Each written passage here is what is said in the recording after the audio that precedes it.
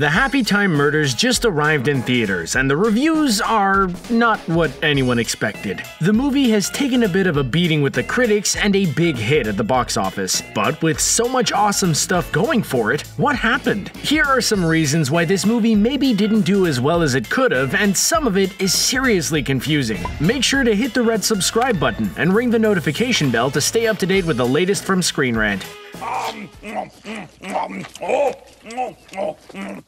Sugar.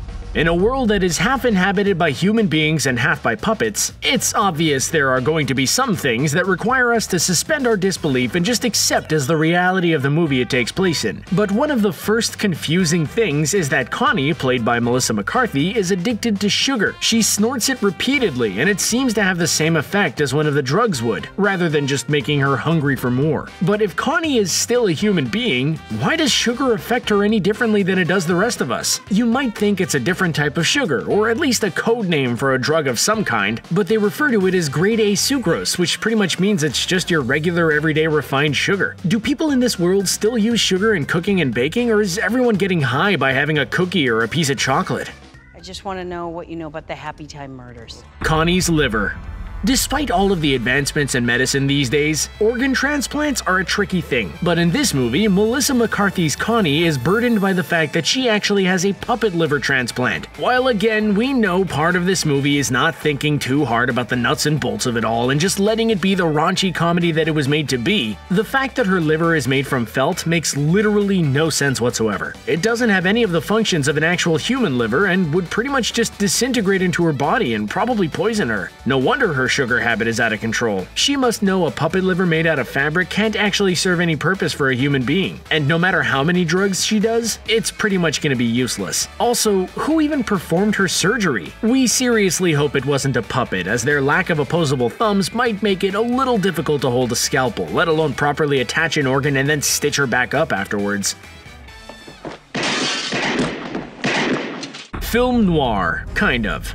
While it's clear that the inspiration for this movie was a lot of old-school film noir from the golden age of Hollywood, with the hardened private detective getting pulled back in by the classic femme fatale character, the similarities pretty much stop there. Audiences expected it to go the way of Who Framed Roger Rabbit, which has a very similar plot and cast of stock noir characters, but managed to pull it off with a little more ease. The first 25 minutes of Happytime Murders starts off with a very strong noir vibe, but quickly turns into something else altogether. All the classic characters are there. The detective who is reluctant to take the case but is the only man for the job, the dame who probably knows more than she's letting on, the bad cop partner who learns a valuable lesson, and so on. But when it becomes something more along the lines of American Pie, the film noir aspect pretty much falls to the wayside. Hey, handsome. You looking for some rotten cotton? I'm a woman.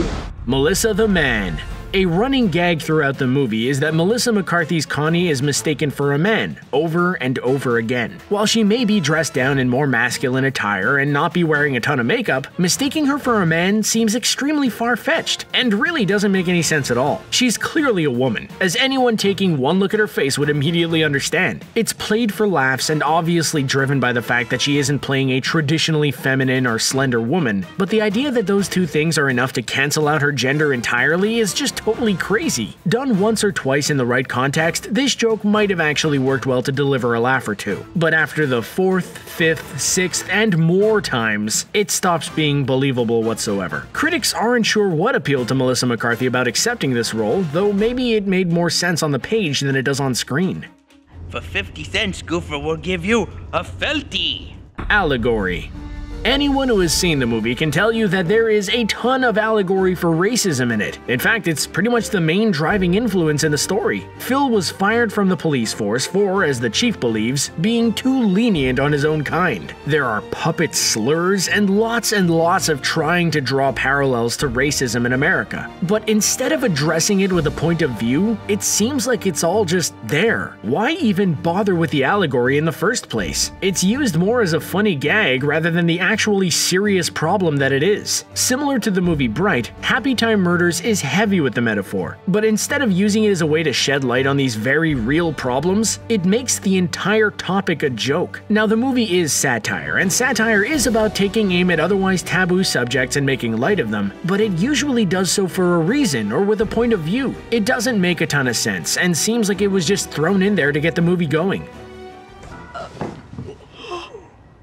Oh, sorry about your dead human friend, Phillips. The relationship. It's super clear from the get-go that Connie hates Phil, like really and truly despises him. But why? Other than the general disdain that all humans have for puppets, we don't ever really understand why she so thoroughly can't stand her former partner. Phil too seems to have a hatred for Connie that isn't properly explained, aside from the fact that he was mistreated by the police force years ago. While it's a reason for him to be wary of her, it doesn't go into enough detail for us to understand why their conflict is so personal. But the writers don't give us enough to feel satisfied or to then root for them to make up and work together. So as an audience, we're left hoping that these two never have to see each other again and can just move on with their lives, instead of knowing that these mismatched but well-intentioned people can work out their differences. While not every relationship needs to be perfect, it's hard to connect to a movie about two people with an unexplained loathing for one another. That's why you don't swim in your own gene pool. Are all puppets crazy?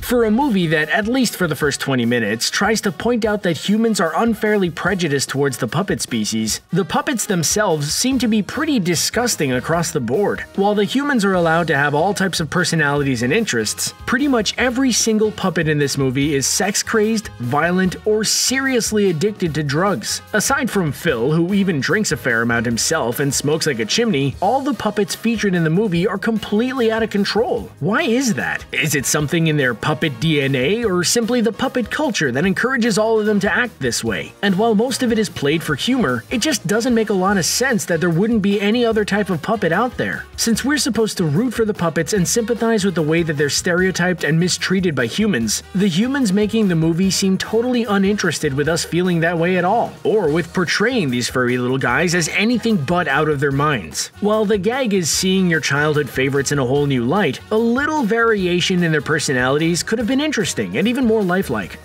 Listen, I need your help to save him.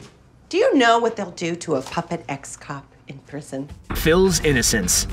Brace yourselves, there are some spoilers coming up. After the Happytime gang start being murdered in cold blood, the FBI bring in Sandra, who approached Phil for help in the first place to question her. Sandra lies, telling the cops that Phil is actually responsible for all of the deaths, and they take him into custody. Later in the movie, when Connie breaks him out of prison and he winds up killing Sandra, his name is suddenly cleared and he's no longer a suspect. How did that happen? There's a ton of fake evidence pointing to Phil as the guilty party. He just broke out of jail, and not to mention that he just murdered someone. In the eyes of the authority, he is definitely not an innocent man, and yet despite the evidence, he just walks away from all of the mayhem with no trouble at all. The audience really needed just a little more explanation as to how exactly Phil is exonerated. Do not come at me like that. You want me to go for my gun?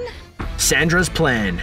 Pretty much all of the events in the movie were part of Sandra's plan for revenge on Phil, but her plan itself doesn't actually make that much sense to begin with. While she orchestrated the whole thing in order to avenge her father's death, it seems wildly complicated for her to murder a bunch of people just to make him suffer. Wouldn't she be better off just attacking him personally, not going through a group of people that he doesn't even speak to anymore? Not only that, but Phil has already been kicked off the police force, lost his girlfriend, and has devolved into a seedy life of drinking and working as a PI. It kinda seems like life took out its anger on him already, and it's a bit redundant for her to do so too. She even goes so far as to marry his ex-girlfriend Jenny and involve her in the plan, which involved faking her death in order to mislead Phil and make a getaway with the royalty money. It's an insanely detailed and complicated plan, which makes pretty much no sense and seems like a huge waste of time and resources in the end, when she probably could have just been better off killing him in cold blood herself, or something as simple as that. General confusion.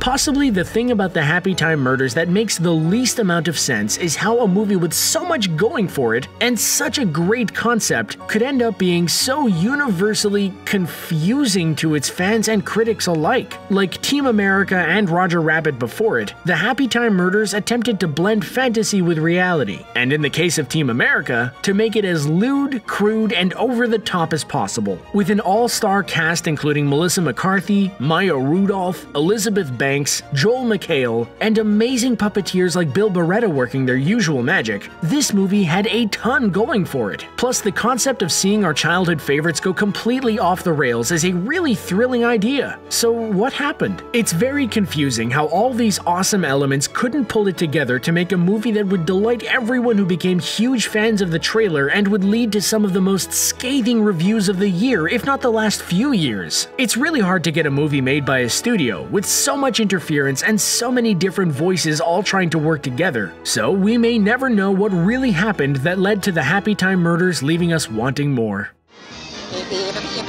That's all, folks. Well, there you have it. What did you think of the Happytime Murders? Do you agree with the critics, or did you think it deserved a better reception? Were you confused by any of these things, or do you have explanations we might have missed? Let us know in the comments, and don't forget to subscribe to Screen Rant for all of our awesome new content.